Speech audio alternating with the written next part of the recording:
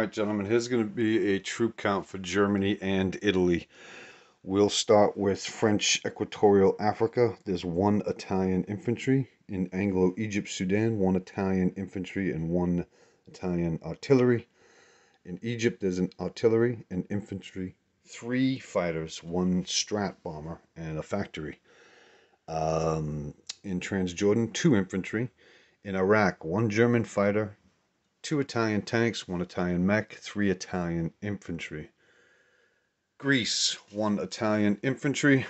Romania, 2 German mechanized units. In Bessarabia, 6 tanks, 3 mechs, 5, 6, 7 infantry, 5, 6 artillery for Germany, as well as 2 tanks and a fighter. And then the Italians have 3 infantry and 1 artillery there as well.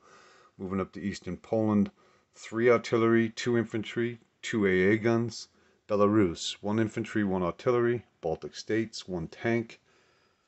Leningrad, 2 tanks, 10, 11, 12 infantry, 1 AA, 5 artillery.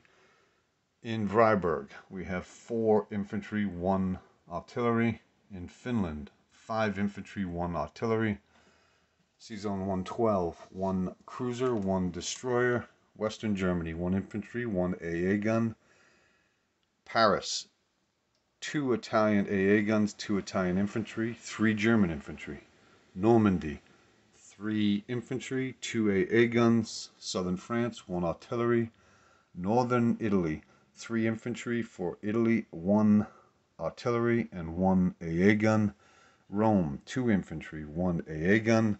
C-Zone 93, 2 carriers, 1 TAC, 1 fighter, 1 transport, 2 destroyers. C-Zone 91, 1 sub.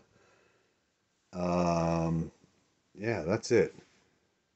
Yeah, that's it. So there's Italy and Germany's totals.